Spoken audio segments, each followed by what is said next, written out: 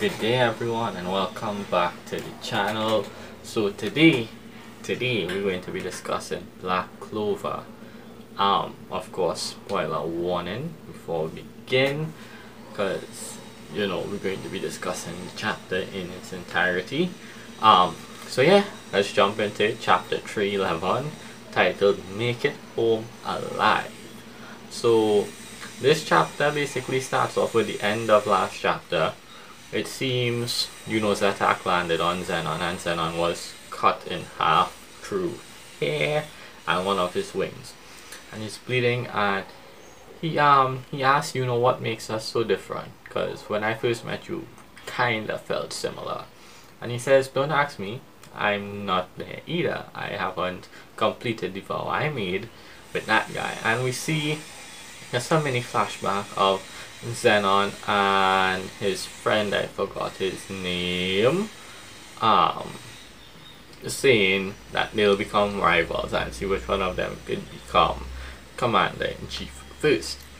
So we then cut away from that and we see Asta and all of them see this big end of the battle, and Asta is like, what? The whole thing's disintegrating. That means Yuno must have won. Nox says that. Asta is rejoiced. He's like, Yuno! But they then mention that the Dark Triad have all been defeated. However, the tree or the advent of Quillforth is still happening. Since they defeated them, everybody should be okay now.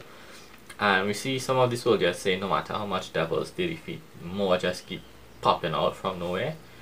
We then cut to what seems to be the Clover Kingdom, and Julius is saying that something isn't right. He feels like something enormous is about to emerge, and we see essentially this captain with the dream magic, forgot her name, I think it's Dorothy, there's something like that, but the dream magic captain is fighting and she's on the ground bleeding and she's like tired, and someone is saying that was magnificent, dream magic is incredible. But she then says, Nox devil led me here, but nobody told me this man was such bad news.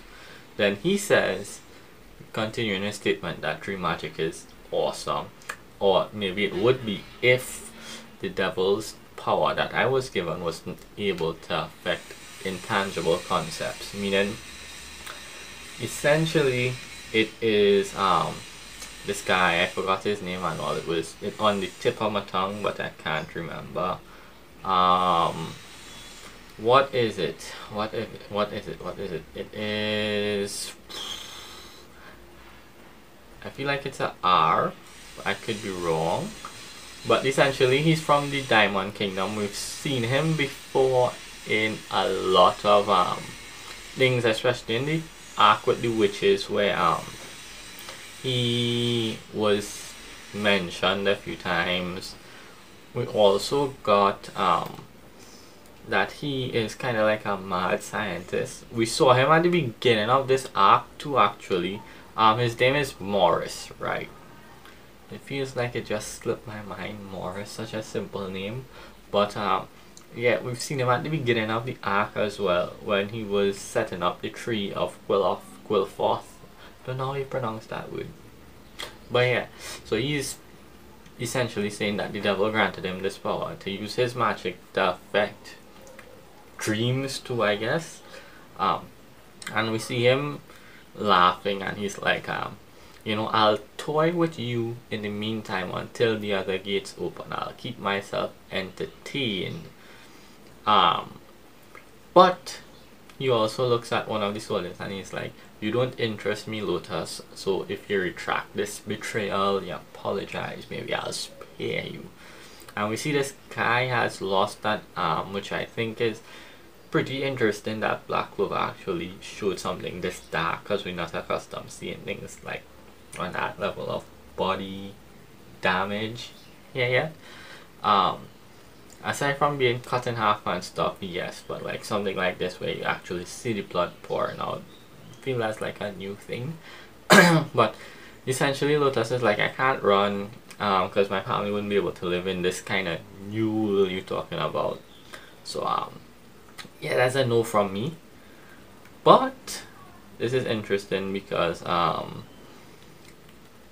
Morris is like, love, faith, family, that must be cool. But I wouldn't understand all that. That's not my thing. I'm just a messenger. And he says, you know, I'm the messenger for the ultimate devil, Lucifero. And we see Lucifero start speaking.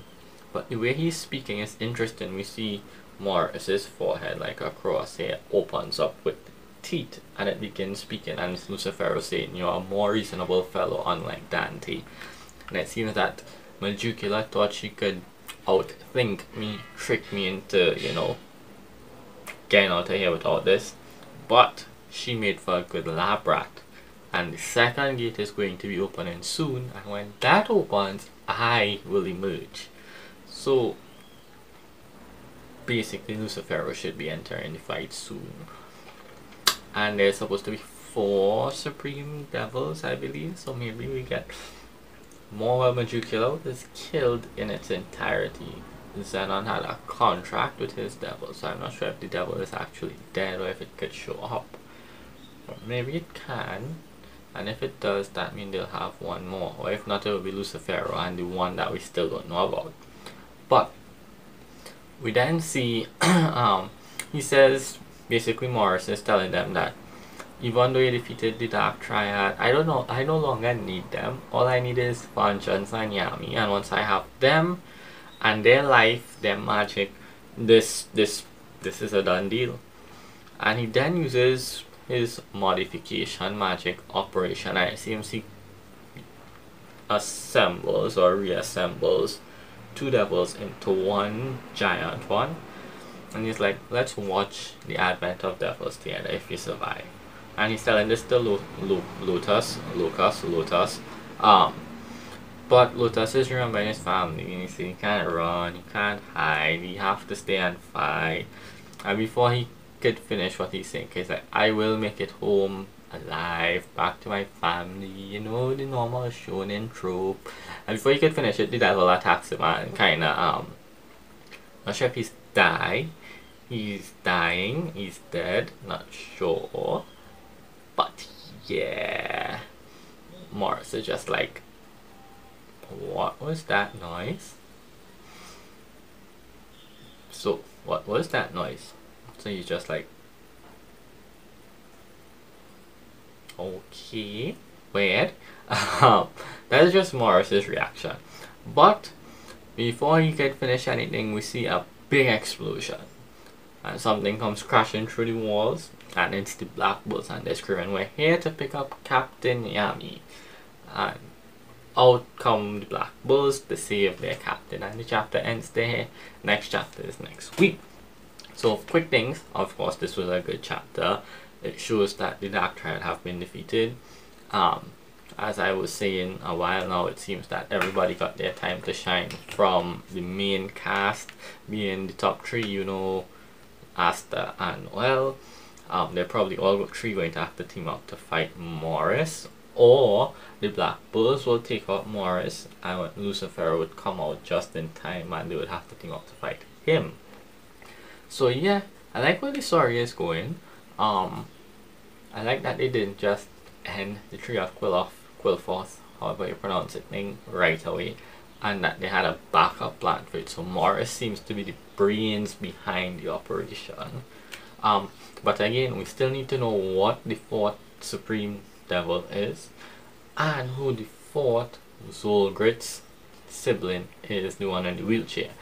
See people theorizing that maybe it is Julius, because Julius is time, and then there's Astaroth, the devil that supposedly controls time, or something related to that. I've seen theories all over, but we'll just have to wait and see. But all in all, good chapter. I enjoyed it, and I'm interested to see where things go next and how they defeat Morris. So yeah, good chapter, and I'll see you all next week for the next one. Bye.